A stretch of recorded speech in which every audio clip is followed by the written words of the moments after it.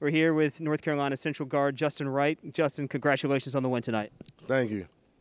Another 20-point performance for you. Feel like you're starting to make it a little bit of a habit. I mean, how does it feel to be able to come home and play so well?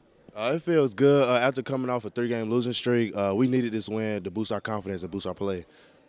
Justin Wright, tonight you had great success from the three-point line. I'm pretty sure you know your success this season. Can you just talk about how much work you put in this offseason and what we're all seeing this year?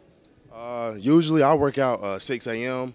Before practices and before class. I get shots up after practice. So I just been really focusing on my shot because I know teams was going to hone in on me going to the basket a lot, load up the paint. So I just been focused on my shooting a lot this offseason. Can you talk about your chemistry behind the scenes with your teammates, or how you guys, build a great chemistry on the floor from downtown? You guys were great, over 50% from downtown. We build chemistry off all the time. We just always be together out the court. We got team bonding, team meals Tuesdays and Thursdays. We just always be together, so that just building our chemistry more and more in these wins. And you talk about building the chemistry off the court. On the court, transpired a 26 team assist tonight. I mean, how does it feel to be able to just be out there and have the ball moving around and finding the open man all the time?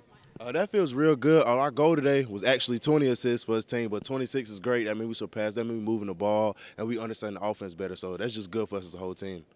Justin, with a few new guys on the roster, can you talk about just how you guys are all acclimating on the court? We really understanding each other's strengths and weaknesses, where each other best at on the court. So with the new guys, they just trying to mold in and fit into the system that we brought in last year.